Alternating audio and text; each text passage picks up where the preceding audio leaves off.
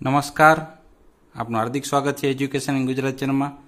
આજે આપણે ધોરણ 9માના મેથ્સ વિષયનું વીક 3 જે હોમવર્ક છે એનો પાર્ટ બીજો લઈને આવ્યો છે. અગાઉ એક પાર્ટ મૂકી દીધેલ છે. ત્યારબાદના દાખલા જોઈએ ઝડપથી. વિડીયો જોતા પહેલાં લાઇક કરી દેજો, કે વિડીયો અગત્યનો બની રહ્યો છે. કે સંખ્યાઓને દશાંશ સ્વરૂપમાં લખવી, દશાંશમાં કઈ રીતના લખી શકાય. તો 16 વત્તા 3/10 વત્તા 5/1000.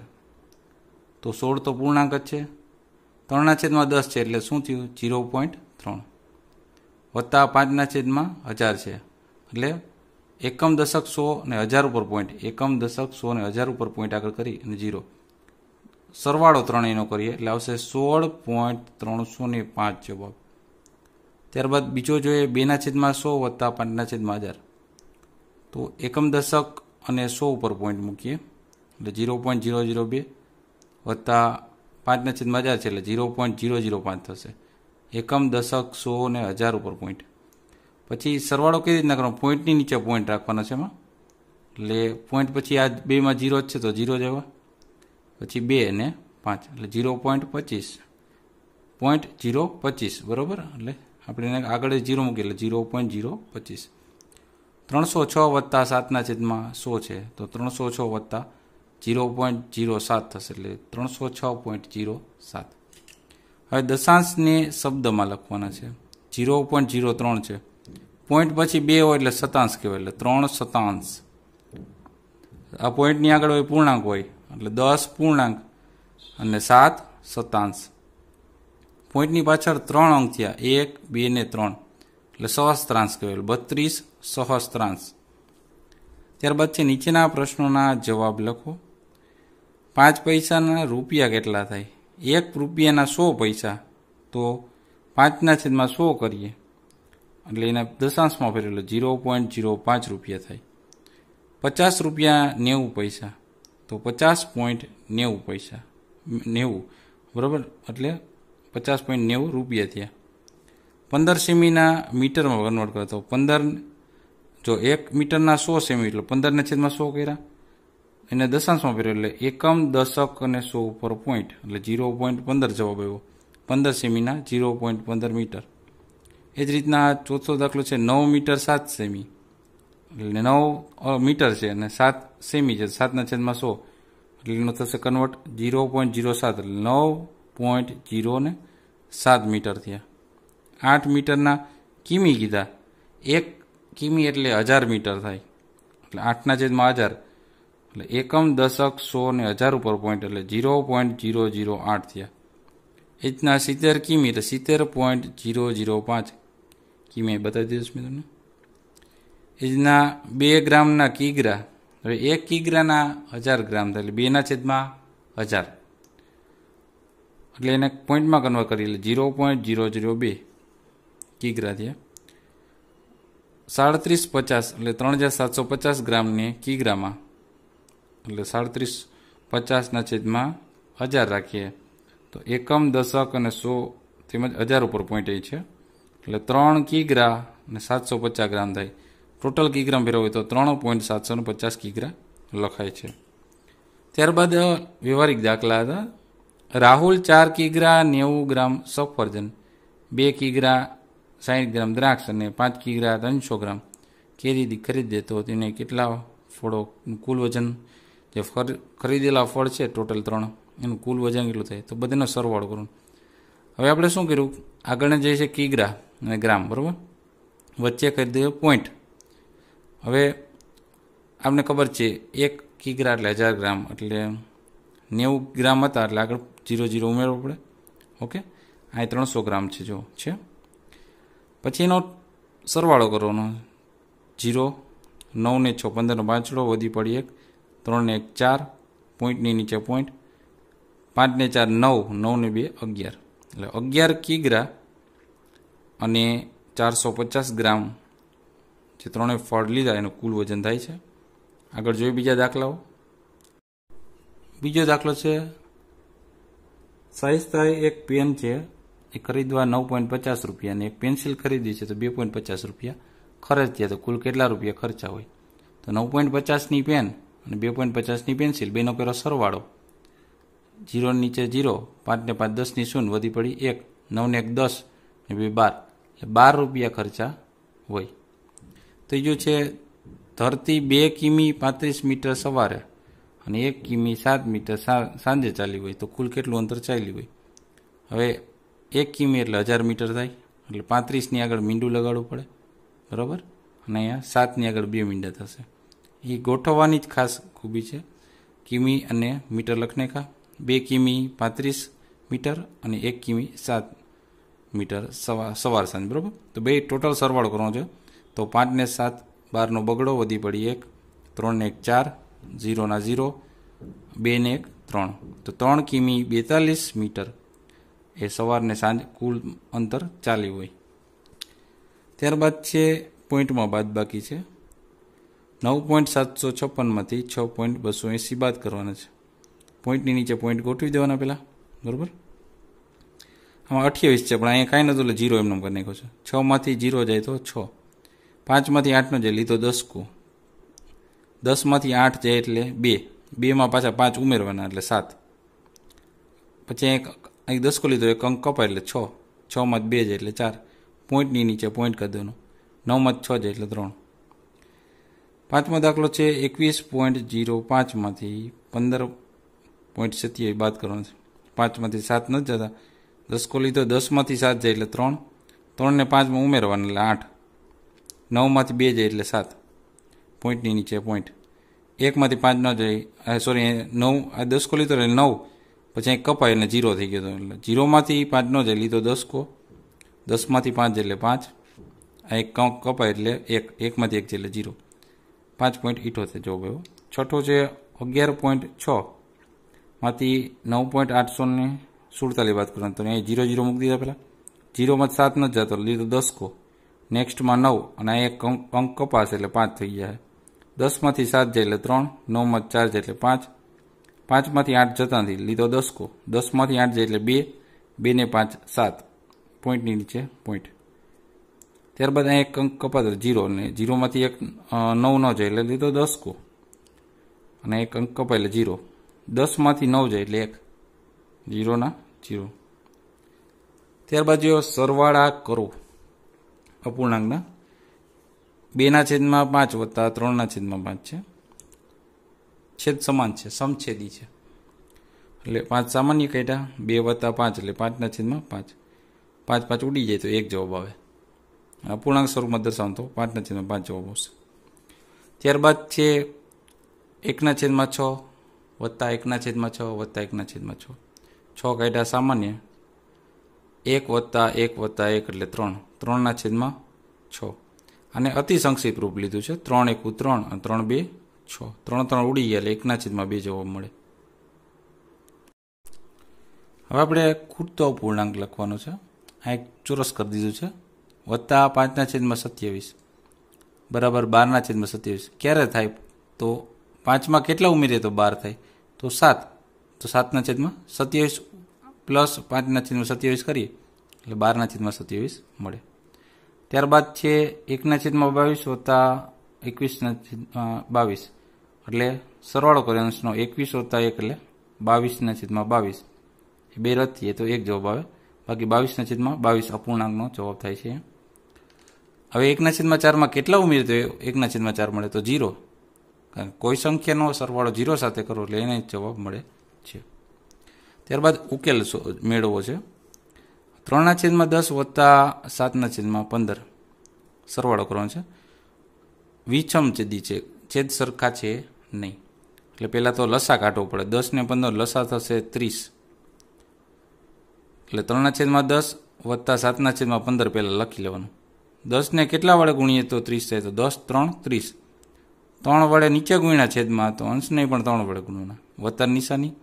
7/15 છે, 15 ને કેટલા વડે ગુણી 30 થાય, તો 15 2 30, અંશને પણ 2 વડે ગુણવાના, એટલે 3 3 9, 10 3 30, વત્તા નિશાની.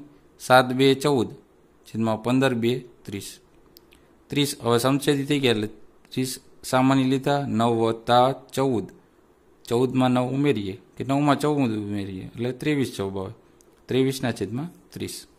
બીજો દાખલો જોઈએ. આ 7 ને 3 છે. પહેલાં તો છેદ જ ચેક કરવાના. વિષમ છેદ એનો લસા ગોતવાનો. ક્યારે? સરવાળા બાદબાકીમાં. હવે લસા કેટલો થશે? 7 ને 3 છે એટલે 21. લસા તમને કાઢતા લઘુત્તમ સામાન્ય અવયવી, બરોબર? ઘડિયાથી આપણે નીકળતો હોય, ભાંગાકારની રીતે નીકળે. ખ્યાલ ન પડતો તો કોમેન્ટમાં જણાવજો, એ પણ હું શીખવાડી દઈશ. હવે 5/7, 7 3 21. તો ઉપર 3 વડે ગુણવાના. 1/3 છે તો 3 ને 7 વડે ગુણવાના, ઉપર 7 વડે, બરાબર? 5 3 15/21 વત્તા 7 1 7 છેદમાં 21. 21 કાઢ્યા સામાન્ય. 15 વત્તા 7 એટલે 22. હવે 22 છે આપણે એ અશુદ્ધ અપૂર્ણાંક થઈ ગયા. અશુદ્ધ અપૂર્ણાંક જવાબમાં લખાતા નથી. એટલે 21 એકુ 21. 21માં કેટલા ઉમેરીએ તો 22 થાય? તો 1. ઓકે, એમ ના ખ્યાલ પડતો હોય તો આ રીતના તમારે સાદી રીત છે 22ની. આ અંશને ભાંગવાનો છેદથી, બરાબર? 21 એકુ 21.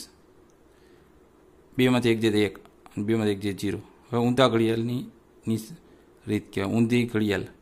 આ 1 ક્યાં ગયો? ઉપર. એક બીજો 1 બાજુમાં આપણે. આ 21 એવા છેદમાં. એ રીતના ઇઝી યાદ રહી જશે. ત્રીજો દાખલો છે આપણે સીનો કે 2/5 વત્તા 1/6. 5 અને 6 નો લસા થાય 30. 2/5 વત્તા 1/6 પહેલાં લખી નાખો અહીંયા કિંમતમાંથી. 5 ને કેટલા વડે ગુણીએ તો 30 થાય? લસા કરવો છે એટલે છેદનો જ જોવાનું. 5 ને 6 વડે ગુણીએ 30 થાય, ઉપર 6 વડે ગુણવાના. 6 ને 5 વડે ગુણીએ તો ઉપર 5 વડે ગુણવાના. 6 2 12, 5 6 30 વત્તા 5 1 5, 6 5 30. 30 સામાન્ય કાઢ્યા. 12 વત્તા 5 એટલે 17/30 જવાબ મળશે. ત્યારબાદ દાખલો છે ડી. આમાં એક સ્ટેપ વધી ગયું. શું કર્યું છે કે મિશ્ર સંખ્યા આપી છે આપણે. મિશ્ર સંખ્યા આપી હોય એટલે શું કરવાનું? પહેલાં મિશ્રનું અપૂર્ણાંક, અશુદ્ધ અપૂર્ણાંક કરવાનું. 4 3 12. 12માં આ બેનો ગુણાકાર કરવાનો, પૂર્ણાંક ને છેદનો. 4 3 12 અને એમાં 2 ઉમેરી એટલે કેટલા થયા? 14. છેદના છેદ તો સરખો 3 વત્તા 4 3 12 ને 1 13/4. 3 ને 4 છે એનો લસા થશે 12. એટલે 3 ને 4 વડે ગુણશું અને 4 ને 3 વડે ગુણશું, ઉપર નીચે, બરાબર? એટલે 14 4 56, 4 3 12 વત્તા 13 3 39 અને 4 3 12. 12 કાઢ્યા સામાન્ય. 56 વત્તા 39 એટલે થયા 95 જો એના છેદમાં 12. હવે ઊંધી ઘડિયાળ તમને કીધું એમ 12 7 84. ભાંગાકાર કરી નહીં કરી શકો, એ સહેલું પડશે તમારે. બાકી આવડતો હોય તો ઘડિયો કરવાનો. 12 7 84. 84માં 11 ઉમેરીએ એટલે 95. એ દાખલો જોઈએ. 2/3 વત્તા 3/4 વત્તા 1/2. લસા 3 4 ને 2 નો લેવાનો એટલે 12 થશે. 3 ને 4 વડે ગુણવાના, 4 ને 3 વડે ગુણવાના, 2 ને 6 વડે ગુણીએ એટલે 12 થાય. જેટલા નીચે ગુણો એટલા ઉપર ગુણતા જવાના. ઓકે, એટલે 8/12 આવી ગયા, 9/12 આવી ગયા અને 6/12 આવી ગયા. 12 કાઢ્યા સામાન્ય. 8 વત્તા 9 વત્તા 6 એટલે 23. 23/12. 12 એકુ 12, કારણ કે 12 2 24 થઈ ગયા, વધીએ એટલે 12 એકુ 12 ને એમાં 11 ઉમેરીએ એટલે 23 થઈ જાય. એક દાખલો છે 1.1/3 વત્તા 3.2/3. એને મિશ્રને અશુદ્ધમાં ફેરવા. પહેલાં 3 એકુ 3 ને 1 4/3 વત્તા 3 3 9, 9 ને 2 11/3. 3 કાઢ્યા સામાન્ય. 4 વત્તા 11 એટલે 15/3. હવે જુઓ તમે કે મિશ્રમાં ફેરવવું હોય તો આમાં આપણે મિશ્રમાં સરળતાથી કરીએ. આ રીતના ના કરે. કઈ રીતના કરવાનું કે 3 4 12, 3 5 15 થઈ જાય છે, બરાબર?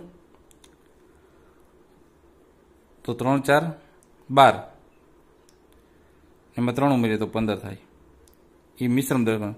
બાકી કઈ રીતના કરવાનું? 5 3 15, 3 3 ઉડી ગયા એટલે 5 જવાબ આવે. એમ કરી શકાય. મિશ્રમાં દર્શાવવું હોય તો આ જવાબ આવશે, બાકી 5 જવાબ આવે. આગળ જોઈએ બીજા દાખલાઓ. હજી આપણે આગળ દાખલા જોઈએ એમાં બાદબાકીના છે. જુઓ 7/7 ઓછા 5/7. 7 સામાન્ય, 7માંથી 5 એટલે 2/7. બાદબાકી કરેલ છે. ઇઝી રહે, જોઈ લ્યો જરાક, બરોબર? હવે ખૂટતા અપૂર્ણાંકો ભરીએ આપણે.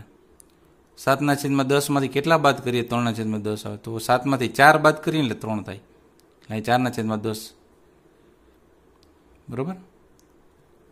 ત્યારબાદ અહીંયા કેટલા બાદ કરીએ 3 માંથી? તો 5 આવે. તો 8 માંથી 3 બાદ કરીએ એટલે 5 થાય. અહીંયા 3 માંથી કેટલા બાદ કરીએ? 3 થાય. તો 6. એ જ રીતના અહીંયા છે 1 - 2/3 છે. તો અહીંયા પેલા છેદમાં કાંઈ નથી એટલે 1 હોય. 3 ને 3 ઉપર નીચે ગુણનેગા એટલે 3 માંથી 2 જાય એટલે 1/2 એટલે આ જવાબ આવશે 1/3. આ 3 માંથી 2 ગયા એટલે 1 વધ્યો. છેદમાં 3 તો સામાન્ય. હવે ઉકેલ મેળવવાના દાખલા જોઈ લે. જેમ સરવાળામાં કર્યા એ જ રીતના લસા બાદબાકીમાં પણ કાઢવાનો. 5/8 ઓછા 1/3. 8 અને 3 નો લસા 24. 8 ને 3 વડે ગુણ્યા, 3 ને 8 વડે ગુણ્યા. ઉપર નીચે જુઓ, નીચે ગુણીએ એટલે ઉપર ગુણવાનું. 5 3 15, 8 3 24. -8 1 8 છેદમાં 3 8 24. 15 માંથી 8 જાય એટલે 7 છેદમાં 24. બી જુઓ તમે કે 3/4 ઓછા 1/3. 4 અને 3 નો લસા નીકળશે 12. 4 ને 3 વડે ગુણ્યા ઉપર નીચે, અને 3 ને 4 તો 4 ઉપર નીચે ગુણ્યા. આપેલા કિંમત લખીને કે 3/4 -1/3. 3 ઉપર નીચે ગુણ્યા અને 4 ઉપર નીચે. 3 3 9/12 -4/12. 9 માં 4 જાય એટલે 5 છેદમાં એવા 12. સી જુઓ 4/3 -1/2. 3 અને 2 નો લસા થશે 6. 4/3 લખને કા, 1/2 લખને કા. 3 ને 2 વડે ગુણી એટલે 6 થાય, અને 2 ને 3 વડે ગુણી એટલે 6 થાય. તો નીચે ગુણ્યા એટલે ઉપર ગુણવાના. 4 2 8, 3 2 6, માઇનસ 1 3 3, 2 3 6. 8 માંથી 3 જાય, 6 તો સામાન્ય નીકળે. 8 માંથી 3 જાય એટલે 5 છેદમાં 6. હવે જોઈએ આપણે ડી. 8.1/4 ઓછા 2.5/6. મિશ્રને પહેલા આપણે ફેરવી નાખશું કેમાં? અશુદ્ધ પૂર્ણાંકમાં. 8 4 32 ને 1 33/4 ઓછા 6 2 12 માં 5 ઉમેરી લે 17/6. 4 અને 6 નો લસા નીકળે 12. 33/4 લખને કા, -17/6 લખને. 4 ને 3 વડે ગુણીએ એટલે 12 થાય. 6 ને 2 વડે ગુણીએ એટલે 12 થાય. 3 નીચે ગુણ્યા તો ઉપરે 3 વડે, અહીં નીચે 2 વડે ગુણ્યા તો ઉપરે 2 વડે. 33 3 99, 4 3 12, માઇનસ 17 2 34 અને 6 2 12. 12 કાઢ્યા સામાન્ય. 99 માંથી 34 બાદ કરી એટલે 65. હવે 65/12 ના લખાયેલ. 12 5 60. 60 માં 5 ઉમેરી એટલે 65. ઈ દાખલો છે કે 4.3/5 માઇનસ 3.1/5. 5 4 20 માં 3 ઉમેરી એટલે 23/5 માઇનસ 5 3 15 ને એમાં 1 ઉમેરી એટલે 16/5. 5 5 સમછેદી છે એટલે 23 માંથી 16 કાઢી એટલે 7/5. અને મિશ્રમાં ફેરવી એટલે 5 1 5 અને 2 ઉમેરી એટલે 7 થઈ જાય. તો આ આપણે ધોરણ 9નું મેથ્સ વિષયનું વીક 3નું હોમવર્કનો પાર્ટ બીજો. જોતા રહો એજ્યુકેશન ગુજરાતી અને શીખતા રહો. Thank you. આભાર.